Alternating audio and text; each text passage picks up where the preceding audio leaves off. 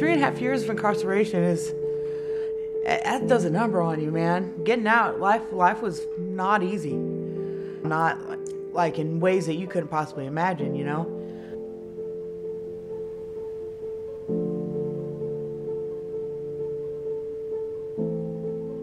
From my own experience, whenever I got out of jail the first time, out of prison, fresh out, no job, no income, no nothing. The areas that I think are most promising is number one, decarceration. The second space we have to be working in is in housing policy. And I would say the third important policy area is in healthcare expansion. Mass incarceration is the twin to community divestment. So for the past 45 years, America has been gradually divesting from public education, from health care, and really putting all that money into military endeavors, policing, and prisons.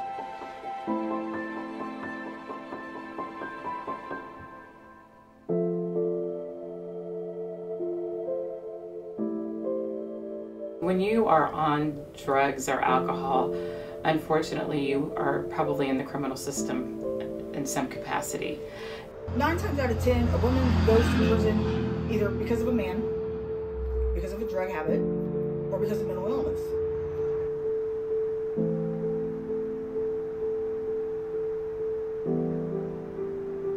But then when they get out of jail, it continues to punish them by sort of putting a lot of barriers in their way. People are in and out, in and out, in and out. There's just a lot of permeability. Most women, whenever they get out of prison, they go home or they're going back to wherever they're going to, either into an abusive relationship or into, the streets, and they have their kids and they, nobody else is going to take care of them. We've had several people come in for this documentary and talk about the number of vacant homes in Kansas City. All roads lead to housing. If you don't have a place to lay your head, then you spend a phenomenal amount of time and energy trying to find that. And it puts you in situations that are dangerous. I think some of the biggest challenges, I think some of the misnomers that people have, there's some people that are homeless by choice.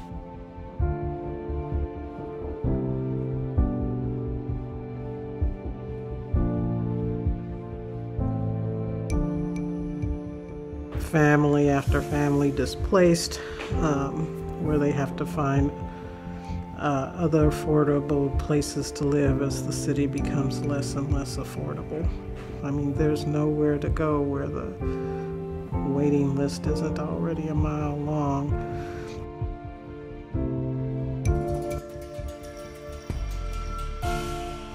They are taking pieces of our neighborhoods who have been driven into the ground, been divested in, and now they have changed the landscape both demographically, both financially.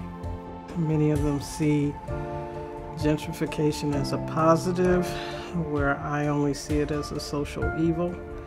I see that it's been vastly destructive to a community that I've lived in my entire life. And so I've had a 60-year view of the transition of this community, and this is the worst I've ever seen. I'm not anti-developer. I believe people should have the right to develop and make money, but I also think that people should be responsible. That he should be looking at everyone in the neighborhood and not trying to replace people, but what can we do to also help the people that are already here? We're talking persons who are in and out of jails and prisons, typically are living at the margins in general. These are folks who will not have steady health insurance, will not have a steady healthcare provider. This means that they're also exposed to more illnesses and diseases.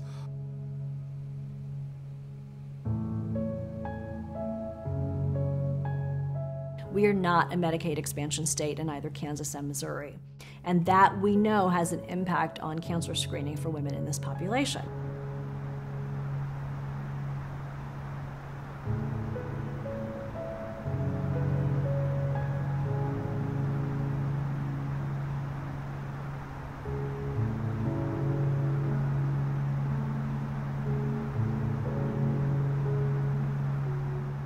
being able to make a doctor's appointment is hard. If I don't have insurance, all right, well, who's going to help me in the meantime? You know, in the last 5 years, and I am fortunate enough to have Medicaid and Medicare because of my disability, but that still didn't make a difference in it being easy to get that checked out, you know? I mean, it takes 3 months just to get in to see a doctor. I mean, what mentally ill individual is not going to go off the deep end in 3 months? How does a neighborhood affect a woman's ability to stay safe from violence? How do partners in her domestic sphere or in her community sphere either put her in the path of violence or help her prevent it? What are economic opportunities in the neighborhood? What are healthcare opportunities in the neighborhood? I know that there's people out there trying to make it a better situation, you know, and I hope they do, because it's not a very it's not been a very inviting situation for people.